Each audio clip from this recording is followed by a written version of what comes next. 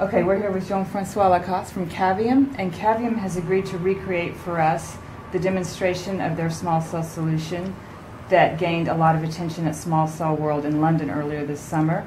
Jean-Francois, thank you so much for your time today. My pleasure. Can you explain to us a little bit about what you've got set up here? Yes, so what we have set up here is a full end-to-end demonstration of our LTE small cell product. So in the middle you see the white box is actually our reference design. So this is our small cell which runs the CNF7130 chipset. It can support up to 128 users, and today what I'm showing you is close to 32 UEs that are actually active, connecting, pinging, and doing some work.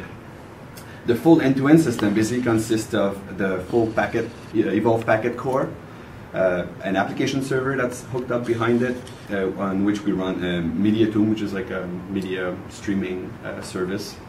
And then we have other laptops which we use as UE PCs, where we aggregate different UEs. These are commercial UEs as well. They're connected to the laptop, and through that we can actually stream videos. They're HD videos, so each video is about 8-10 megabit per second, and we can go to capacity, which is about 70 megabit per second total throughput on the downlink and 20 on the uplink. Okay. This is what this setup is doing.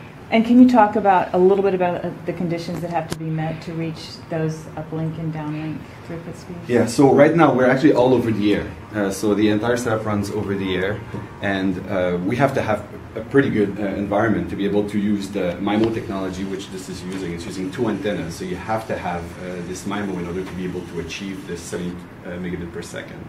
And also this is running 10 megahertz bandwidth, which is one of the bandwidths from 3GPP. And another important thing is all these users can actually be serviced through this box using only the PoE.